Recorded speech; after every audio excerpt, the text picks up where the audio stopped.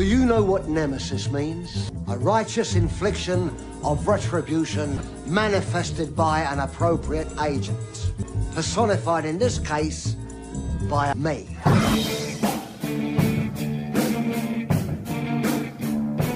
If you read the Bible, Mark, you'd know that there won't be another 1,000 years. Right now we're in the last days as foretold in the book of Revelation. The last days?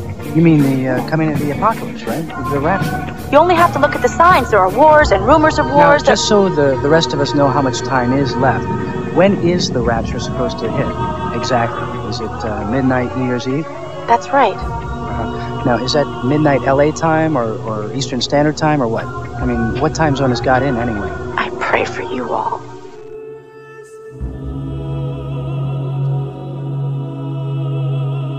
Welcome back, my beloved truth seekers. The petite yearly dark age that is the holidays is over. Spiritual materialism swelled like a cataract. The demiurge planted false promises of peace and love and easy credit in the hearts of mankind.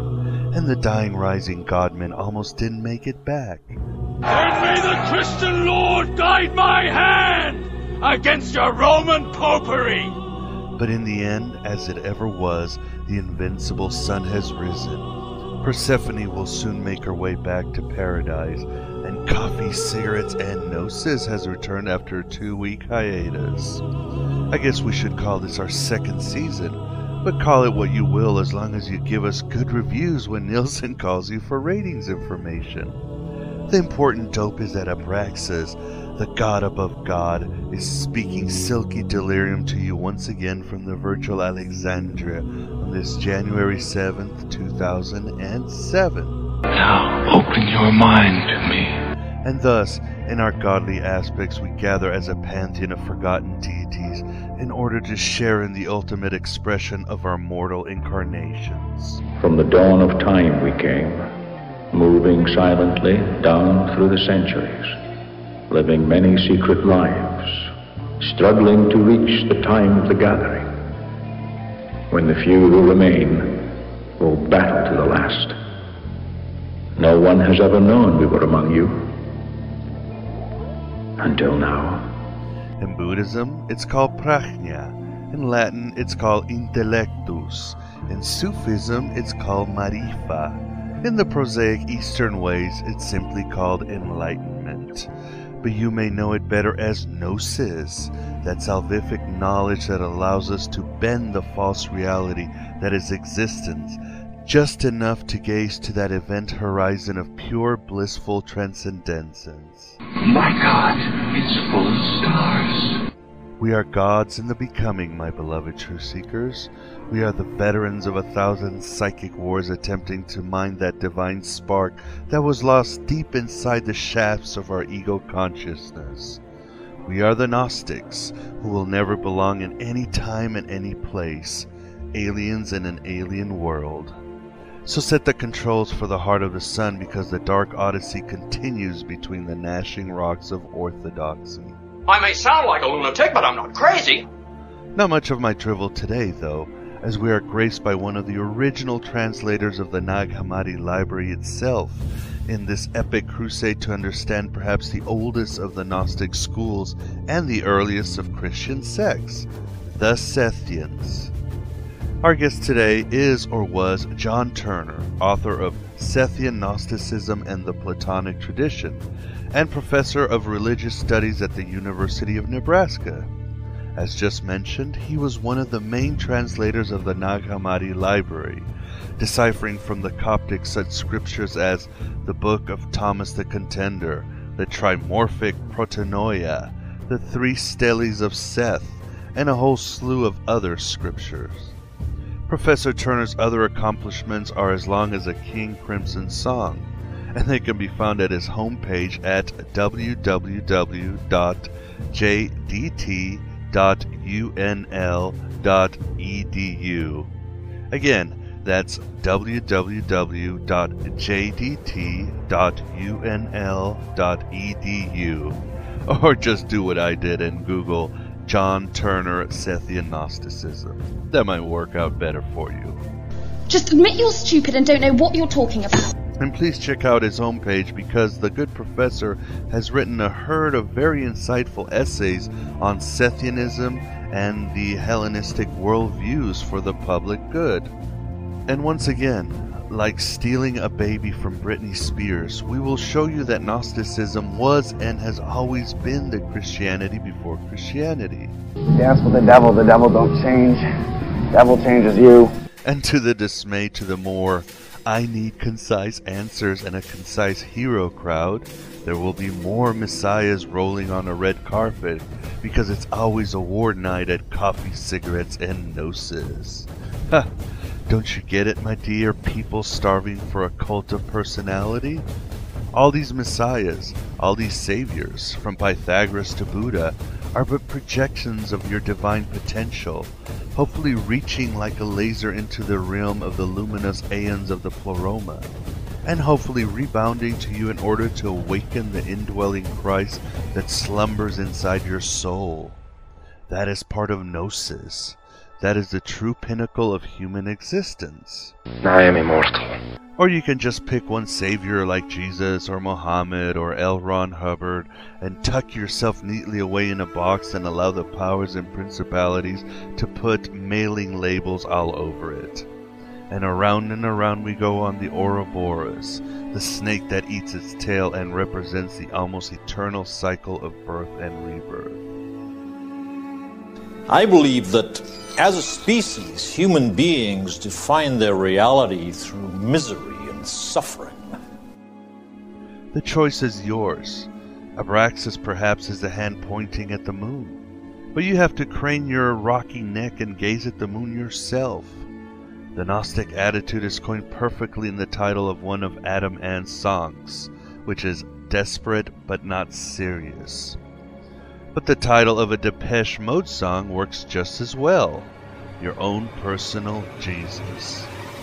And that Jesus is you as Abraxas is you, as Simon Magus is thou. We are all one, but it is our sleep that keeps us separated. So dream yourself to wakefulness, please. Your whole life is just a dream. But enough of my drivel. We march to the interview with Professor John Turner, which is also a good comprehensive treatise on Gnosticism proper.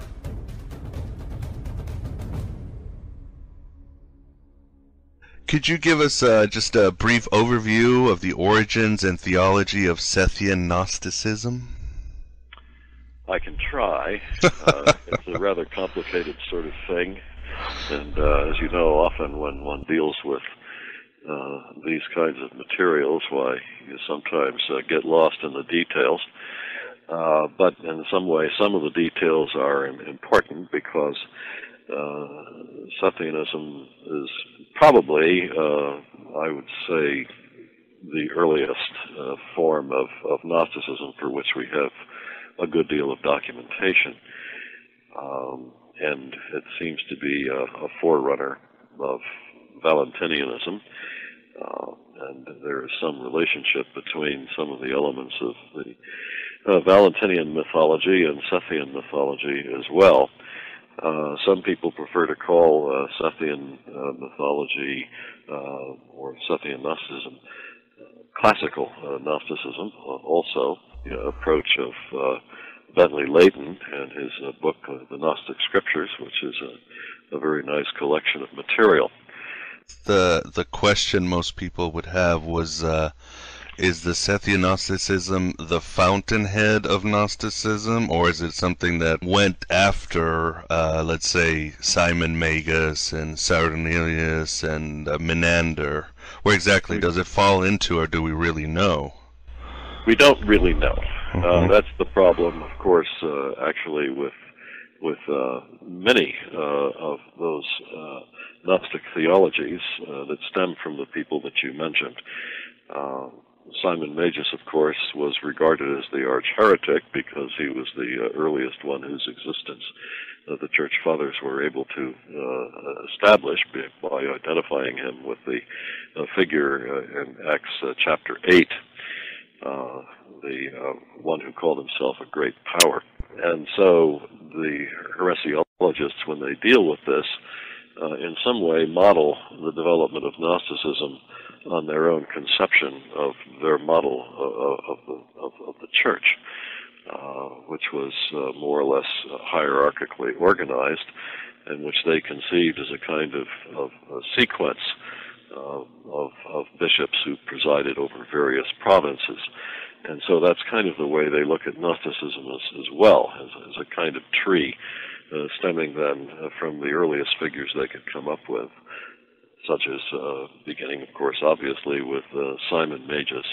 And then some of the other figures who do seem to be early, although precise time of origin is undocumented, but one might think of Basilides, Menander, and others that you just mentioned.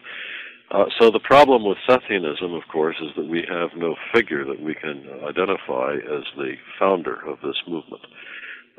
None of the Sethian Gnostic documents, possible exception of a rather late one called Marsanes, seem actually to mention a specific Gnostic teacher, in a way wandering around in a kind of vague wonderland, really, of ideas. Right. In general, the Gnostics then do not like to talk about themselves, say, as a social group. And in fact, it's even debated as to whether it's fair to say that they actually had a self-identification. So, for example, then when you hear about Sethians and Valentinians, what you're dealing with are names which the Church Fathers have chosen to designate them. But nevertheless, we could get at least to what I think to be the rough history of this movement. It seems to me that it's arguable that Sethianism had its origin, I think, in some kind of Jewish priestly movement. I'm thinking mainly among those priestly groups which became rather gradually excluded from leadership in the temple, especially during the second and first centuries BCE. And the temple was taken over, of course, by the Zadokite priestly establishment. Right. And this, of course, you've probably discussed with others things about the Dead Sea Scrolls. And Right. so the Dead Sea community then would be an example of a kind of priestly community which simply left then the area of Jerusalem, perceiving the temple to have actually been politicized and polluted. And so they then went to the wilderness in order then that they could worship God in the true heavenly temple, rather than what they regarded as the corrupted earthly temple. And I think I would tend to see the antecedents of Sethianism then among such groups, since it's clear that the Sethians have a great interest really in the transcendent world. Their view of the transcendent world essentially is centered around the notion of a kind of supreme trinity, which is called often just simply Father, Mother, and Child. The Father, then, is the one that they normally call the Great Invisible Spirit. The Mother is the figure called Barbello, a name that we can't really actually decipher for sure. That's exactly one of the burning questions I had, because I've heard so many different versions. I thought you might have the one, John. No, I don't really have the one. There are probably about 6 rather distinctive attempts to understand this name. Probably the one that people, I guess, mention the most would be that it's some kind of smoothing out of a phrase, something like Ba'arba Elo, that is, in 4 is God. The idea then that Barbello originally represented then the divine tetragrammaton, God, because of course during this period there was a lot of speculation on the divine name. The name, of course, was important because in these days when God was thought of as so highly transcendent above the world of ordinary human endeavor, the question then arose then, how could God possibly then relate from such an exalted level to humanity? And therefore there were various attributes of God which people thought were the means by which God did in some way relate to the earthly environment. The name of God, for example, or the tenting of God, the so-called Shekinah, for those who held on to the earthly temple, the idea of the glory of God which dwelt in the temple, and so on. It may be that Barbello's, the origin of the name, goes back to some idea of this sort. But it's clear, though, that in Sethianism, that Barbello is almost an entirely transcendental mother figure, and acts then more or less then as the consort of the high deity, the invisible spirit. Then to complete the Trinity, you then have the figure of the self-generated child, who is, of course, a very interesting figure, because this is the one that I think as this, what I see to be essentially a kind of heterodox Jewish form of speculation, becomes then gradually identified with Christ as the Sethian tradition then becomes Christianized, that is, essentially enters into some kind of relationship with the Christians. In any case, then, we could think of it maybe I don't know, I guess I've tried to suggest this may have happened in roughly 5 or 6 stages, so that you begin then with this group, who I'm not sure whether they were very aware of a distinctive Jewish identity, but I think that they certainly arose from that kind of general milieu of worship in the heavenly temple, which of course then accounts for the very heavy occurrence of acts of vision and acts of sort of liturgical praise and so forth, which occurs in the various Sethian documents. Of course, one could therefore, in a way, use a convenient designation, since Barbello seems to be the distinctive name. It's clear that among the earliest report that we have of their thinking comes to us from the hands of Irenaeus, who wrote his work against the heresies probably somewhere around 175 CE. And he refers to these people simply then as Gnostics. A multitude of Gnostics is the term which he uses. But it soon became customary then for those people who used Irenaeus as a source then to try to make Irenaeus' identifications more precise. And so we find then early on the term Barbelloite applied then to this very first group of Gnostics, which Irenaeus discusses. Irenaeus, of course, begins with a lengthy discussion of the Valentinians, tries to say some things about Valentinus and other Valentinian teachers, Marcus. But then by the time he gets towards the end of the first book of his work against heresies, then in chapter 29, he then talks about another multitude of Gnostics.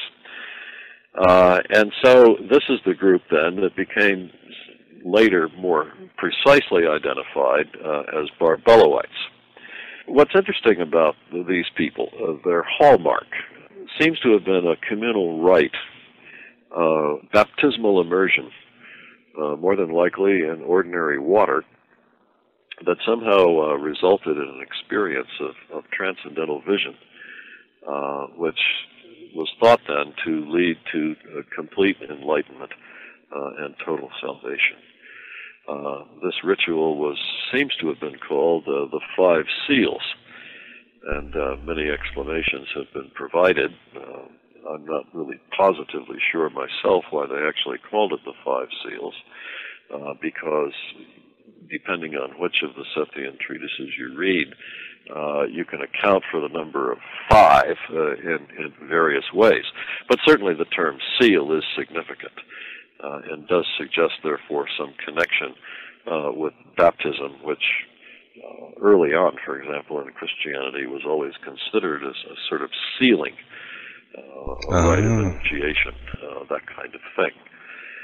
So, in any case, the rite was important because it was thought of then as the instrument of salvation that had actually been conferred by the Divine Mother, Barbelo, understood as a kind of universal mother. That she was thought of then as the first thought, a kind of projection of the divine mind of the supreme deity called the Invisible Spirit. And so then, together with the Invisible Spirit, Barbelo then conceives the third member of the Sethian Trinity, who is then called the self-generated child. It's represented actually by the Greek word autogenes, which simply means self-generated or self-begotten. And then, very briefly, this child then goes on to establish essentially the heavenly realm, which consists of 4 angelic luminaries. Right. And I won't go into the details of that, but one of these luminaries then, finally, usually the 4th of these, then becomes the residence of the figure of Sophia, whom I'm sure you and your guests have discussed frequently. Very much so, yes. Who then becomes responsible ultimately for the origin of the world by giving rise to the world creator. And the story then continues from that point on. So, in any case, that seems to represent a kind of first stage of things, as far as I can see, in this sort of general history of development of Sethianism. But before I stop, there's a second very important component, which is probably the one that most people who read about Gnosticism are familiar with. And this is, of course, a very large role which the interpretation of the initial books of Genesis, especially Genesis 2 through 9, play in their story of primordial times. I'm not sure, then, my own sense is that this comes probably from slightly different quarters than this kind of Barbeloite baptismal speculation. Really? Yes, I think so. Probably, again, we can use Irenaeus as a guide because, as I say, towards the end of Book 1, in chapter 29, then, he discusses these Gnostics, who were later identified by people like Theodoret as Barbeloites. And then in chapter 30, he then discusses a mythological system, which likewise, he says, was typical of other Gnostics.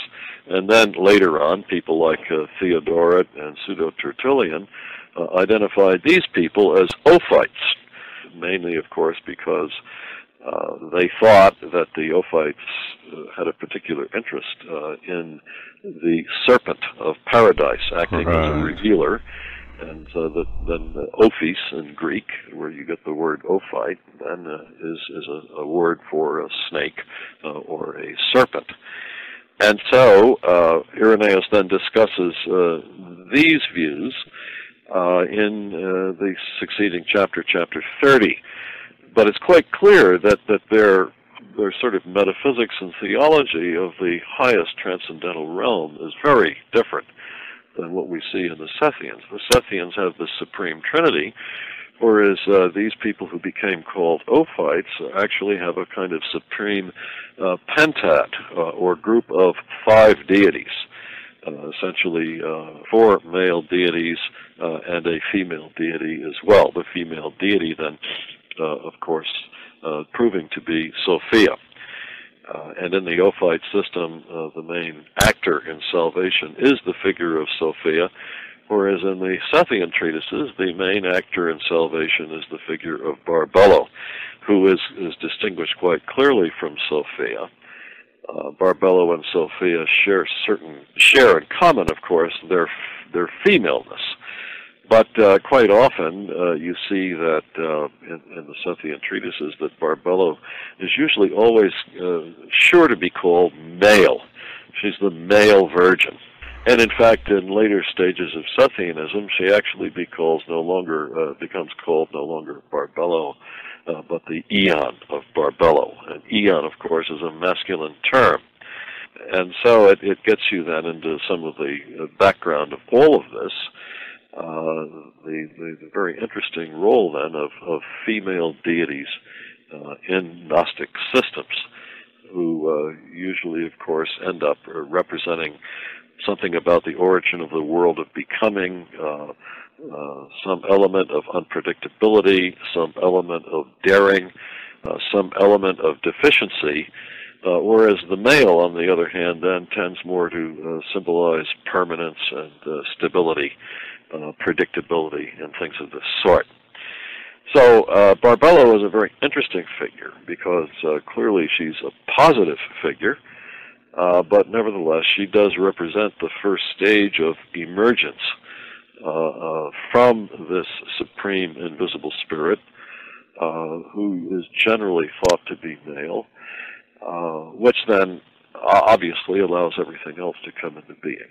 So would you say, for example, the secret book of John has both Barbelo and Sophia? Do you think, are you absolutely saying that they were actually maybe two different stories put together? Well, or the author? Partly to be so, yeah. The Apocryphon, you're very right to bring up that document, because if you were to read these chapters in Book 1 of Irenaeus's work against the heresies, chapter 29 and 30 in sequence, you would see that it matches up quite well with the two really major sections of the Apocryphon of John itself.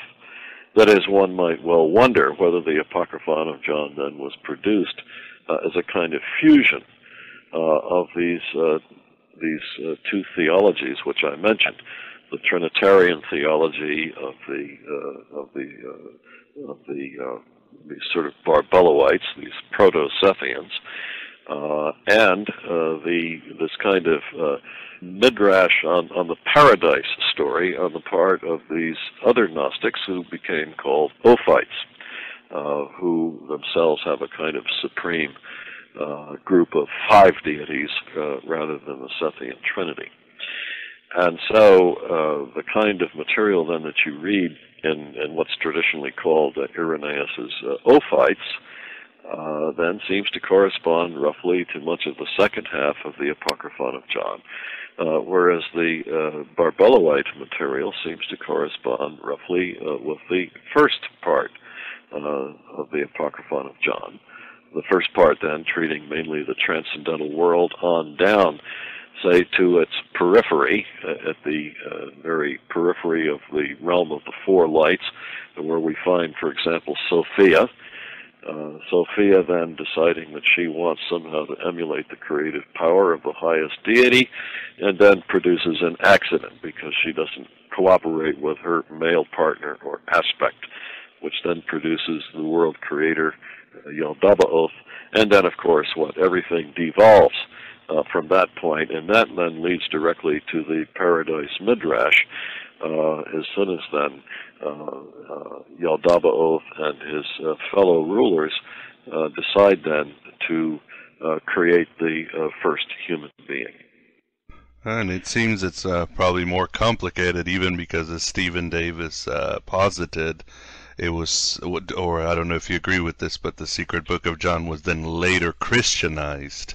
So you might have 3 sticky fingers in there.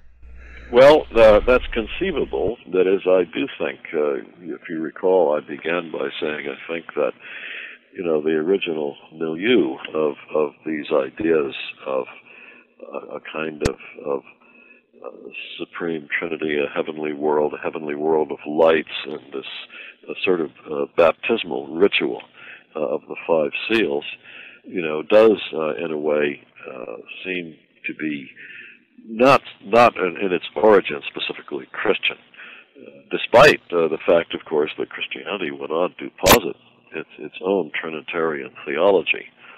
But it seems to me that it begins then roughly in a kind of movement in the fringes of Judaism, mainly among my own senses, a kind of disenfranchised priestly component, who devised this kind of view of the divine world and essentially adapt the priestly rites of lustration, which were always traditional, to a kind of act of baptism, which is mainly designed to produce acts of vision, that is, vision of the transcendent world, vision of the beings that populate it, all of these beings, of course, emerging then ultimately from the high deity, and as they emerge, they engage in acts of praise, like choirs of angels, of the sort, for example, that we read in much Jewish pseudepigraphal literature as well. But it certainly does reach a point, and my sense would be that this certainly must happen in the second half of the first century, that this movement definitely then intersects with Christianity. We might say that it becomes Christianized. We don't know anything about the process by which this may have happened. But by and large, it does seem to me that really both of these movements, if you read, for example, Irenaeus' description of this, Irenaeus is interesting because he clearly describes, first of all, this kind of Barbeloite theology, but notice that there, of course, it's already Christianized because the figure of Christ appears. And then also he goes on to discuss then this sort of lengthy interpretation of Genesis 2 through 9 that was later attributed to Ophites. And it's clear that that system also is Christianized, right? Because one of the members of the Supreme Pentad there is, in fact, of course, Christ, who is considered to be there the elder brother of Sophia. But then again, the real worker through most of that is the figure of Sophia. And as in the Apocryphon of John, she then becomes responsible for the origin of the world creator, Yaldabaoth. Trouble breaks out, and then the story reads very much as we find it in the Apocryphon of John. But then it's then damage that's been done is ultimately rectified then by Sophia acting in concert with Christ. Whereas in the Barbeloite system, that actually Sophia's mistake has to be undone by this higher mother figure called Barbelo. I think the one thing that we're missing, and as you write in your essays, is this group of priests who left the temple. They must have ran into some Neo-Pythagoreans or Platonists. Isn't that correct? Most all literate Jews, I would think, certainly throughout the first century BCE and onwards, were, I think, probably well aware, at least in a popular sense, of the Platonic and the Pythagorean traditions. Pythagoreanism is an interesting case in itself because, of course, we find that, early on, for example, when, even in the early academy, that Plato was thought to have been, well versed in Pythagorean doctrines and so forth. Some of his earliest colleagues, people like Archytas, were Pythagoreans. But then, as history goes on in the Platonic Academy, there was ultimately a reaction against this.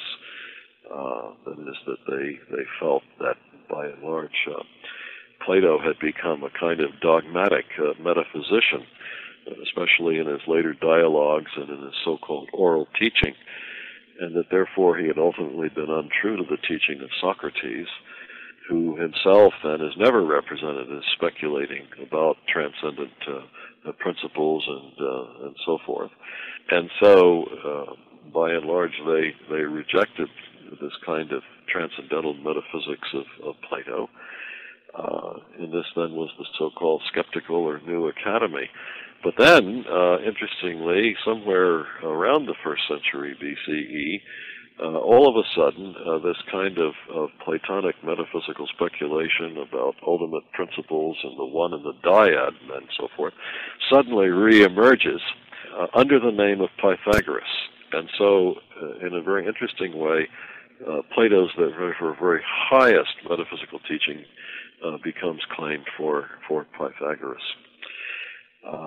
And this is the birth of Neo-Pythagoreanism. And in their system, wasn't the monad the supreme being? Do the Sethians borrow from that, or call the supreme being the monad, or is he always the invisible spirit? No, actually, it's interesting that right at the very beginning of the Apocryphon of John, there's the suggestion then that the supreme invisible spirit is a monarchy, is a monad. And the idea, of course, then, is that the metaphysical problem, that I think, in a way, all of these people try to deal with, of course, is how can the many come from the one? And this is the problem that Neo-Pythagoreanism focused upon. In some sense, they took it almost as an axiom that somehow, the ultimate essence of the world must be simpler than what we perceive it to be. And therefore, all things then must have come from some one thing. I mean, it almost has a kind of an analogy and certain speculations about the Big Bang Theory, And so they then began to speculate along these kinds of numerical lines. That somehow then the one, by some mysterious process, which is never successfully explained, gives rise to the two, and then the one and the two interact to produce the three, and then you then have the possibility of a dimensional world, and then finally you get finally a four, and then a four is seems to be appropriate for discussing a theriometrical three-dimensional world. Say, well, then that represents the world that we can touch, taste, and feel. And so, it comes then by this kind of interaction of these principles, which are given names for these, these primary numbers, the 1, the 2, the 3, and the 4, which add up to 10. That is essentially the Pythagorean tetractys, as they called it, but the sacred decad. Find then this reflected, to a certain extent, in the Gnostic treatises themselves. More especially, I would say, in Valentinian treatises, where it's quite clear that the whole description of the transcendent world operates in terms of ones and twos and fours, and that these numbers combine together in ways to produce certain numerical groupings. So this is widespread, and in fact, one of the documents in the news recently is the Gospel of Judas, which is quite interesting, but itself contains a kind of sketch of this kind of Sethian theogony, or story of the birth and the development of the divine world and its gods. And it engages in a tremendous amount of numerical speculation, which interestingly seems to be quite clearly reflected in another of the Nag Hammadi documents, of which we have 2 copies in Nag Hammadi, called Gnostis the Blessed.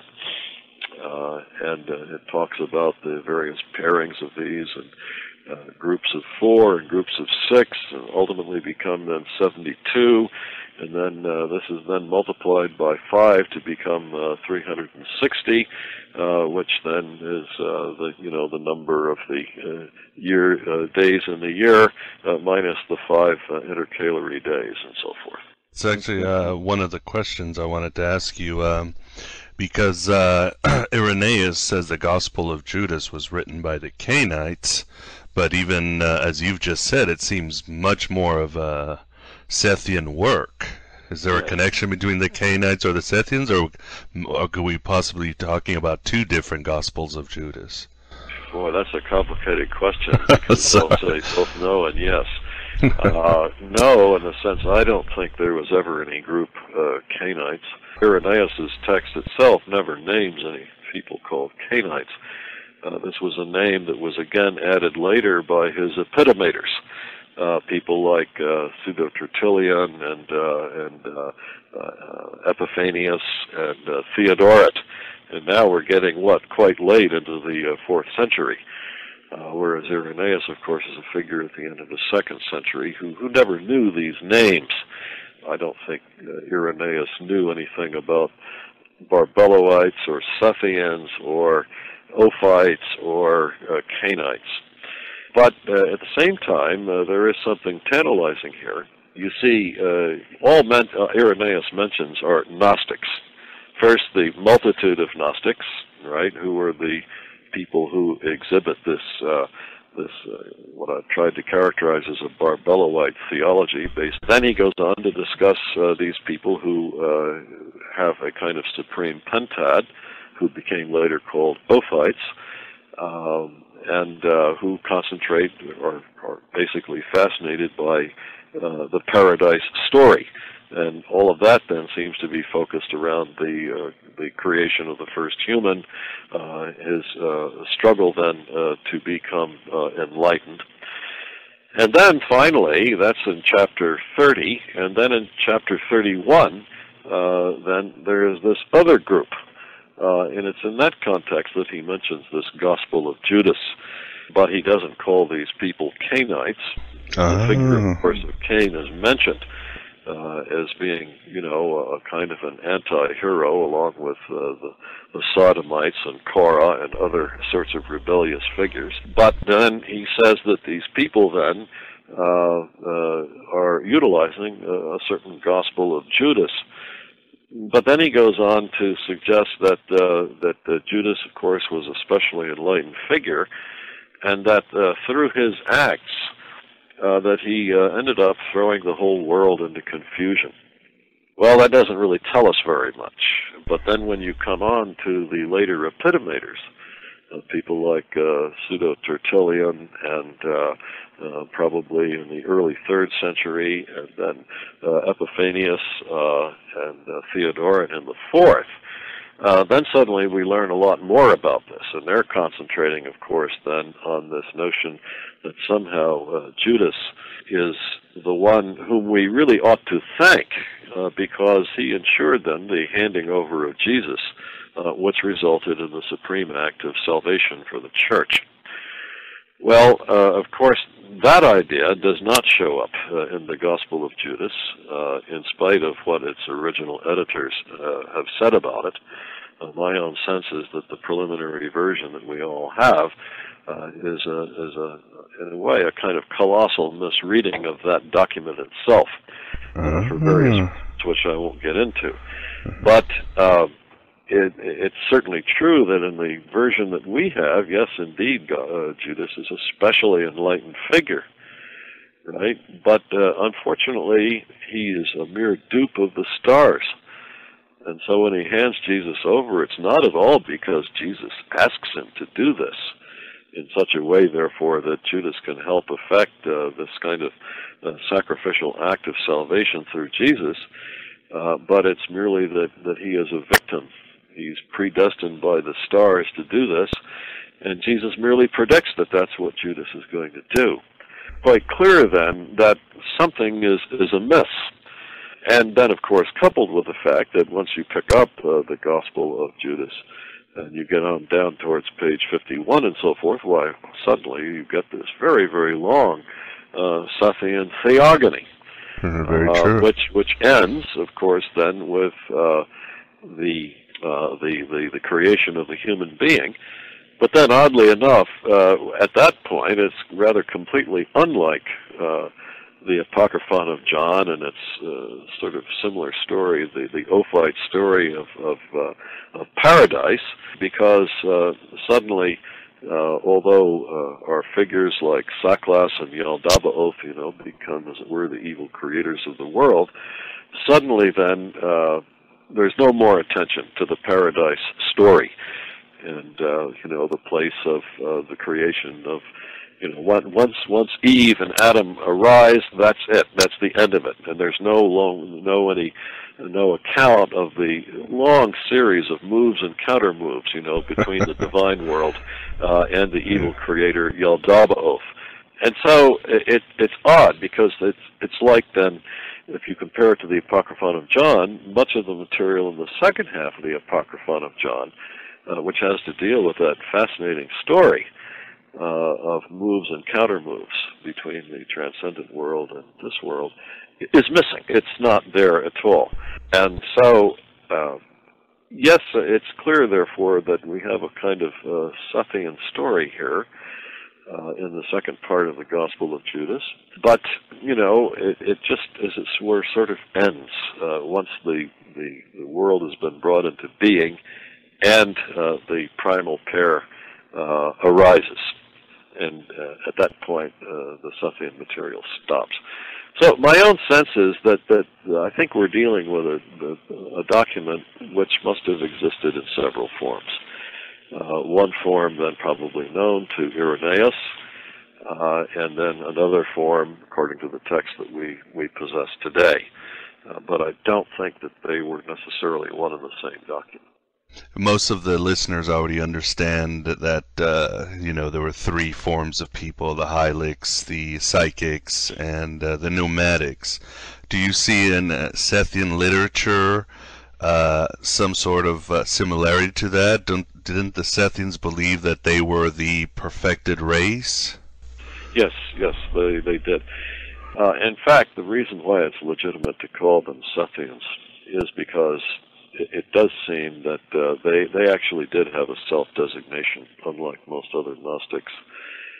For example, Valentinians never called themselves Valentinians. Just Christians, yeah. Just called themselves Christians. And certainly the Sethians, I don't think, called themselves Sethians. But they did call themselves the seed of Seth. They also thought of themselves, in some sense, as somehow victims of a kind of hostile world system, and by comparison then to most people, they thought of themselves as rather pure. That is, they certainly have a tendency towards asceticism. And so the most frequent self-designation seems to be then the worthy. They call themselves the worthy. But certainly the seed of Seth is a fairly distinctive self-designation. Now, then when you come to the question you raised, Miguel, about, for example, this kind of tripart division of humanity into the pneumatics, say, specially enlightened, perhaps enlightened, even saved by nature, and then essentially the sort of psychic people, that is, in some sense, people who were on the way to gnosis, but nevertheless, had to engage in the struggle for purity and so forth. These are really the people, in some sense, to be saved. And then what? Finally, the Hylics, or the material people, who are beyond the pale and will be excluded. This seems to be a product, especially of the Valentinian schools. Namely, it may have originated actually with Valentinus' successor, Ptolemy, and the way in which he tried to approach these questions. But, for example, you don't see much evidence of that in Heraclean. And certainly in Sethianism, I can see, no evidence that they carved humanity up into these categories. If you read the Apocryphon of John, it becomes quite clear. Towards the middle of the Apocryphon of John, there's a kind of question and answer dialogue between Jesus and John, son of Zebedee, where John asks Jesus a series of questions about the salvation of souls. And it turns out that everybody is, but there's only one class of people who in some sense is beyond the pale or damned, and that's the people who grasped the truth and then later rejected it, the turncoats, the apostates. So I would suggest that in some sense that the Sethians do not seem to have made this kind of general distinction. I would gather, in some sense, everyone has this kind of possibility for salvation, that what they need to do is, of course, then to be awakened, so that they can get a much better grip on life and assess their position in the world. And then, of course, in the Sethian corpus, I mean, as I say, it's a rather large corpus. I mean, you've got 14 original Gnostic treatises, for example. Obviously, you've mentioned already the granddaddy, the Apocryphon of John. So it's a very well documented thing. Of course, to this now we have to add the present version of the Gospel of Judas that we have. But then, of course, a number of reports on the part of heresiologists. We've discussed, of course, mostly Irenaeus, but then also we see this in the people who later copied Irenaeus, and even more information from, in the 4th century, from the church father Epiphanius. So, we have then, as it were, a lot of versions of the Sethian story. And one of the interesting things that happen, of course, is, if I can back up a minute, I talked a little bit about my speculations of this arising in some kind of Jewish priestly environment. But then it's quite clearly, it then becomes Sethianized. That is, that the figure of Seth somehow becomes important. And we don't know exactly where this comes in. But I think it probably arose in some context, some polemical context, either with other Christians or possibly with other Jewish exegetes of the book of Genesis. One of the refrains in the Apocryphon of John, of course, is what? Not as Moses said, says Christ, but it is as I now tell you. Right. And one then begins to wonder, then, well, how does the figure of Seth come into all of this? Well, Seth is an interesting figure in some other contexts. For example, Josephus's Antiquities mentions, for example, that Seth played a special role in preserving primordial knowledge, the primordial knowledge of the arts of civilization, by inscribing them on stone and brick steles. And we see this also in another interesting work, which has nothing really to do with Gnosticism, called The Life of Adam and Eve, which exists in several versions, Armenian and Latin and so forth. Really? Never heard of it. Yes, right. It's a very interesting work. And in fact, you can consult it on the web. Just, look for the Life of Adam and Eve. I think it's maybe Michael Stone, which has put together an interesting collection of the various variants of that text. But I think that is possibly the key. In other words, why not as Moses said? Because Moses wrote the book of Genesis, and it's his story about paradise. But Moses was never in paradise. Who was in paradise? Adam was in paradise. No. Seth, paradise. And therefore, for example, in the Sethian treatise, The Apocalypse of Adam, there we have it, right from the horse's mouth, right? Adam reveals to his son Seth what really did happen in paradise. And the assumption is there, Moses came later, right? He was the one who became a devotee of the God who revealed himself in the burning bush and gave the law on Sinai. And so if you really want to know the true dope about what happened first, then you should consult Adam and Seth. And I think that's ultimately how the figure of Seth became very important for the Sethians. And in fact, of course, Seth, since, he is, according to Genesis 4 and 5, he is the other seed that was born in the place of Cain who killed Abel. That and in fact the priestly genealogy in Genesis 5 connects Seth directly, with Adam. What's unique about Seth, that unlike anybody else, he was born in the image of his father Adam, but then we, of course, know that Adam was born in the image of God. So clearly Seth is another image of God, which again gives him a certain special authority. And so I think through observations of this sort, that's what attracts then interest in the figure of Seth. And then, of course, as this Sethian tradition becomes Christianized, especially, I think, throughout the 2nd century, although I think problems begin to break out towards the end of the 2nd century, Seth, of course, becomes identified with Christ. Or he's regarded as appearing on earth in the guise of Jesus.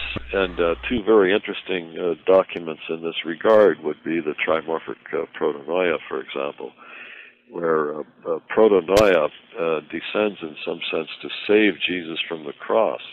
Or even more in the Gospel of the Egyptians, where it's precisely Seth who is then identified as the one who puts on the body of Jesus and descends to attack and overthrow the hostile archons of the 13 eons and so forth. How does Norea come into the picture? Is she in a later edition, or is there any tradition? It's interesting. In Jewish literature, it may be that the original name was Naamah, something like that, which means beautiful, but this clearly is the figure of Norea. Is understood as the kind of wife, sister of Seth, although there occasionally you find other identifications as well.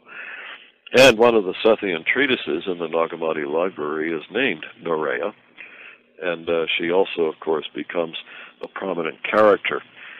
In a problematic document in Codex 2, where the Apocryphon of John is found, but there's also a work called the Hypothesis of the Archons, which is thought to be a Sethian document, but is only very weakly Sethianized, mainly because one of the revealer figures who comes to the aid of humans at the time of the flood is the angel Eleleth, who is the traditional fourth of the luminaries in Sethian theology.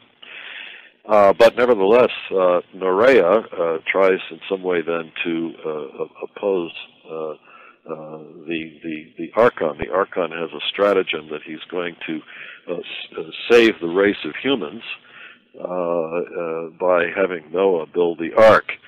But Norea knows that this is really a trick, so that if humans then survive the flood, why then, that Yaldabaoth will still be around and will still enslave people. So she tries to burn the ark up. But then the Archon set upon her, and she cries out for help to the angel Eleleth. So it's interesting there that it's not then at all Seth who acts as the savior figure in this document, even though Hans Martin Schenke, who developed the original hypothesis of Sethianism, thought the hypothesis should be a Sethian work. But it's actually Norea, not Seth, who then becomes the kind of spokesman for Gnostic enlightenment and so forth. Another question which I thought was interesting is Marvin Meyer in the Gnostic Bible puts Thunder the Perfect Mind as a Sethian work. What is your stance on this? I'm not so sure. This is not his idea, of course. It was developed by Bentley Leighton back around 1984. He wrote a very interesting article called The Riddle of the Thunder, mainly on the basis of certain testimonies we find in Irenaeus's treasure chest against heresies. There, Epiphanius mentions a certain gospel of Eve. And there's a statement attributed there that sounds very much like the sort of thing that you get, especially in the first paragraphs of the work, The Thunder. This kind of riddling identification. But it's interesting that we find this same kind of riddling on the occasion of the creation of Eve in two works in Nag Hammadi Codex 2, the one I've just mentioned, the Hypothesis of the Archons, but also in a sister work to that, which has very few traces, not really no traces of Sethian theology, and it's called, it actually has no title in Codex 2, but we call it On the Origin of the World. It's interesting. The material, for example, that we find in the Thunder, latent solution to this, of course, is that the Thunder is to be really identified with Eve. But, I mean, in some sense, she could be identified with almost any of these figures, say, such as Norea, so on. Or even Isis. Well, sure. And, of course, mainly on the grounds of the first-person self-predicatory statements, very typical of the Isis heritologies. But it reads something like this: I am the members of my mother, it is I who am the mother and the daughter, it is I who am the wife and the virgin, I who am the barren, I who have many children, it is I am the one whose marriage is magnificent and who have not married, it is I who am the midwife and she who does not give birth, and so forth. These kind of antithetical, then, self-predications. Well, then you go on to the origin of the world, for example, and then you see the story as follows, where it says, Eve then is the first virgin who gave birth to her first offspring without a husband. It is she who served as her own midwife, and so for this reason she is held to have said, it is I who am the member of my mother, it is I who am the mother, I am the wife and the virgin, I who am pregnant, it is I who am midwife, it is I who am consolation of travail, and so forth. And then in the hypothesis of the archons, right, which comes then immediately before this thing we call On the Origin of the World, it says, the spirit-endowed woman came to him and spoke with him, saying, arise, Adam. When he saw her, he said, it is you who have given me life. You will be called mother of the living, for it is she who is my mother, it is she who is the midwife, and she who has given birth. That's how they got the connection. Sure. And so, it was originally Leighton who worked this over, and so, in this case, Marvin Meyer simply adopted Leighton's ideas. What other text would you recommend for somebody who's interested in Sethian literature that you've translated? Yes, I would always suggest maybe beginning with the Apocryphon of John. And then I've already mentioned two others in the course of our discussion. The Hypothesis of the Archons, a little tiny section of which I just read. And then another very interesting one, the Sacred Book of the Great Invisible Spirit, which is popularly known as the Gospel of the Egyptians. The Gospel of the Egyptians occurs in the Colophon, but that's not actually the title of the work. But you can see the title of the work features, of course, the supreme Sethian deity, the Great Invisible Spirit. But this is very interesting because it tells us a lot about the Sethian ritual. A long section, clearly baptism, but then possibly other acts such as anointings, certain kinds of symbolic gestures made with one's hands to illustrate the vision of the divine world and the reception of light. I think I also mentioned briefly the apocalypse of Adam when I was talking about why Seth seems to play a role in Sethian Gnosticism. And this whole tradition, for example, about the steles or tablets or pillars of Seth that we see in Josephus and the lives of Adam and Eve, and we have a treatise called The Three Steles of Seth that comes right at the very end of Codex 7. Then the granddaddy of the Sethian works, the longest treatise in the Nag Hammadi library, is by the name of Zostrianus. And then there are others. The shortest of all, called the Thought of Norea in Codex 9, Melchizedek, which unfortunately is very highly fragmentary, but nevertheless a very interesting treatise in which it seems that Jesus Christ and Melchizedek are somehow identified with one another as enlighteners, and that's also in Codex 9. But the things that I've worked on mostly, recently, has been the connection between Sethianism and the history of Greek philosophy, which comes out primarily in the three steles of Seth, the long work Zostrianus, another very interesting work, the Allogenes, which seems to me to be probably the first evidence in Western history of the doctrine of learned ignorance, right, as part of the mystical experience. Really? Yes, that one actually ultimately comes to understand the highest deity, to know the highest deity by not knowing him. And then, of course, the treatise, the Trimorphic Protonoia, that comes from what was a 13th codex, although it was originally discovered tucked in the inside front cover of Codex 6, but it once was a complete codex in itself. But the Trimorphic Protonoia, that is the three-formed first thought of God, is interesting because of its it too is very much like the thunder, because it's full of first-person self-predications of what? The Divine Mother, who here is called Barbelo. She's called the first thought of the high deity, and it has an amazing similarity to the conclusion of the Apocryphon of John, a kind of poetic triptych, a monologue of the divine pronoia, the divine first thought of Barbelo that occurs right at the end of the Apocryphon of John. And the Trimorphic Protonoia seems to be a kind of an expansion of that. But anyway, coming back to these ones that I mentioned, which I conceive actually to be the latest. That is, at some point towards the end, I think, of the 2nd century, the turn to the 3rd, this kind of loose alliance between the Sethians and Christianity in general fell apart, mainly because the two became engaged in polemics. That is, that I think that Christians and the sort of wider sort of so-called apostolic churches came increasingly to object to the Sethian Christologies, that is, this kind of identification between Christ and Seth. For the Sethians, it was a natural identification because, you know, Paul thinks of Christ as being in the image of God. The Sethians think of Seth as being in the image of God. So clearly they're both images of God, so in some sense they must be inter-identifiable.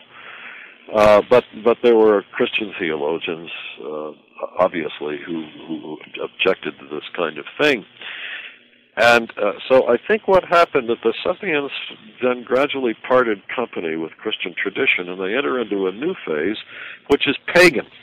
And the evidence for this would be these documents, the three studies of Seth, Zostrianus, Allogenes, and Marsanes, which show almost not a trace of evidence of any connection with Christianity. The figure of Christ plays no role whatsoever. And they are highly metaphysical documents. What's interesting about these, of course, is that two of them we know for sure, Zostrianus and Allogenes, were read in Plotinus's 3rd century seminar in Rome, somewhere around the year, probably, I would say, somewhere between 245 and 265 CE. And that's interesting because that's a kind of datable occurrence. So we know Plotinus read these. And in his refutation of the Gnostics in Ennead 2:9, Plotinus actually cites Zostrianus. And then there are, of course, other interesting connections. For example, it's clear that the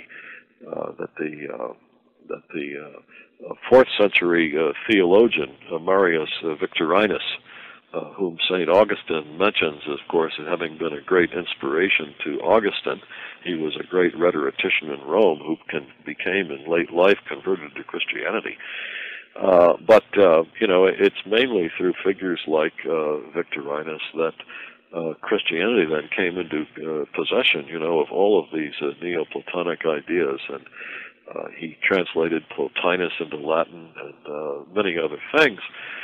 But interestingly, it's this 4th century theologian Victorinus and the treatise Zostrianus share, word for word, a kind of common source, which has raised a very interesting question in the history of Greek philosophy that centers around what was the origin of the theological interpretation of Plato's Parmenides.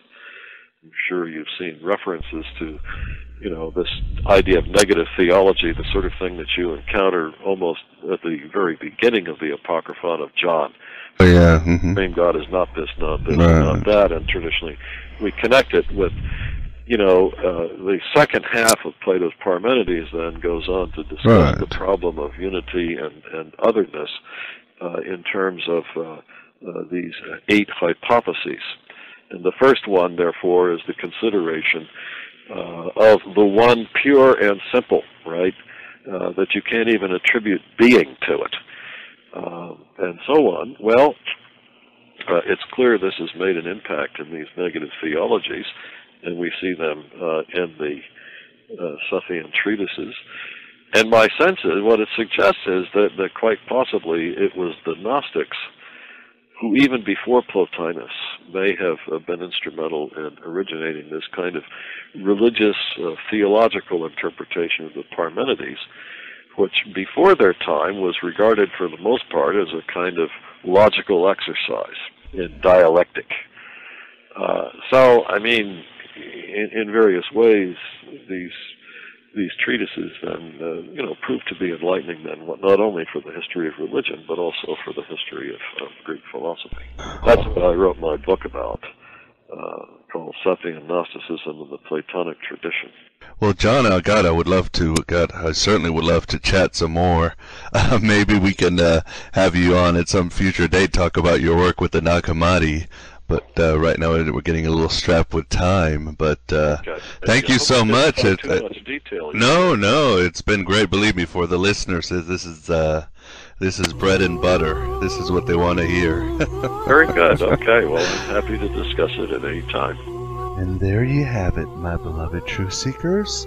That was John Turner, author of Sethian Gnosticism and the Platonic Tradition, professor of religious studies at the University of Nebraska, and one of the original translators of the Nag Hammadi Library, or NHL.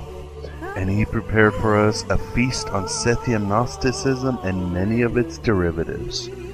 And looking into the depraved mind of the lovely Bishop Irenaeus is always dessert for modern Gnostics, for the old boot is one of the greatest avatars for the demiurge we have at hand. And I believe an important lesson from all of this is understanding that the Sethians are not the only seed of Seth. After all, Gnostics care little about apostolic succession, tradition, lineage, race, creed, or gender, unlike the Orthodox. Our families, our ties, are bound together by spiritual bonds and ancestry. Let Cain and Abel deal with their psychic and hylic affairs. We are like the nomadic Seth that seeks the original truths from the original source. We are the kindred and heart of both Seth and Norea. We are the astral children of Sophia and the cosmic Christ. And that is the hidden message that Jesus said in both the canonical and the Gospel of Thomas, saying number 55. Jesus said, "Whoever does not hate his father and mother cannot be my disciple. And whoever does not hate his brothers and sisters and carry the cross as I do will not be worthy of me." In other words, relinquish the old ways and understand that you are the supernal descendants of something greater. And it's going to be a lot of work. This has been Coffee, Cigarettes, and Gnosis, broadcast from the virtual Alexandria. As always, I am eternally grateful you joined me in the eternal now for even just a little bit. But the road is ended, the song is over, thought I'd have something more to say. But don't cultivate any troubles, my beloved truth seekers, because like heaven above you, the spy that loved you, I'm keeping all of your secrets safe with me tonight. Hello and goodbye as always. I am stretched on your grave.